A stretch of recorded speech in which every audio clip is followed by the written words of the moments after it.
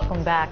12 is on Schools. A new program kicking off this week is partnering Bronx Community College with car dealerships in our area. Students getting hands-on experience at Nissan and Infiniti dealerships as part of the Autotech training and internship program. About 300 students can enroll in a 2-year degree, a 1-year certificate, or an internship program. Organizers say it's a win-win for car dealerships looking for technicians and students looking to enter a new field. The program is important since it gives students who might not be book smart per se a chance to work in a hands-on field for the benefit of future cars.